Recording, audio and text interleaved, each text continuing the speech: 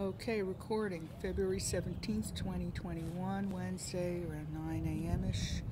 And we have the Putt golf course being painted with a serpentine coral snake pattern here with the three colors of a particular coral snake. There are different colored snakes and native to southern Arizona and other parts of the southern U.S., but mostly southern Arizona. We have the artist here. Three colors of that particular snake: the dark burgundy rust and the black and the yellow. So meticulously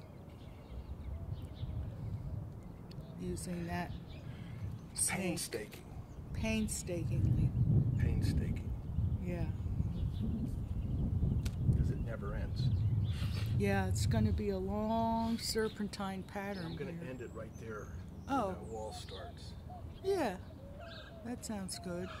It's looking so great. It's a 9-hole putt golf course here. And we'll figure something else out for that wall. Right. You need a couple of more places cinder blocks to sit on. I'm just going to show here some of the cacti that neighbors have donated to me. Some of the shell work also here. And we have one hole there in our 9-hole, and our cinder block two-faced has a two-faced personality. And here's the other face here. Don't want to kick up any dust, might get into the paint. Shells here, just gorgeous, bedded, and there's the serpentine here, getting ready to bring another dimension into the landscaping through color, pattern, and diligent hard work. Hand painting, hand designing, everything here. All of these pieces were put together. They were all rocks and leftovers that people dumped in the alley. And I collected them over the years, and the artist here made a magnificent sculpture,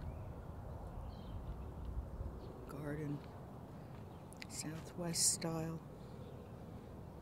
All of these beautiful cacti, just brilliant, with like nothing. A little cement, some terracotta coloring here and there.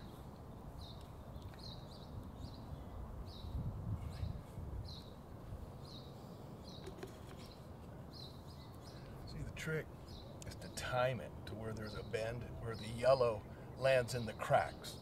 Oh. And the band is where the main color is. Right. You don't want to put the yellow. You want to try to keep the yellow into the grooves or wherever it's made, where it's assembled, so it looks more, gives it more of a lifelike, three-dimensional, like continual, swerving. What do you call it? Coiling. Yeah. Like a real snake? Like giving it some life. Like bringing it to life in a way. Right. Because you have to use every angle you can. Like you have to use what you can to make it look lifelike. And these colors, they don't have to be perfect. You know what I mean? They don't have to be like every band has to be a foot.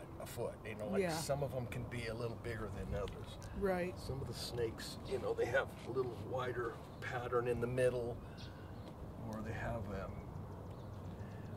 a whole bunch of little stuff at the end and by the head. Right. Where there's more shorter stripes.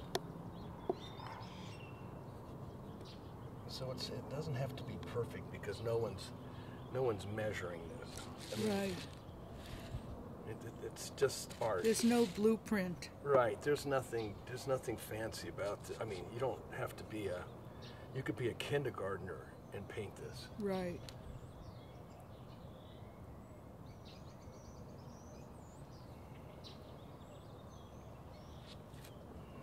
Like, see that drip? That goes in the dirt. I am so glad that winter's over. Right? It'll dry nice and solid, and then we'll put some kind of a sealer on it. All right, very good, beautiful. Yeah, we'll put a sealer on it. Over and out.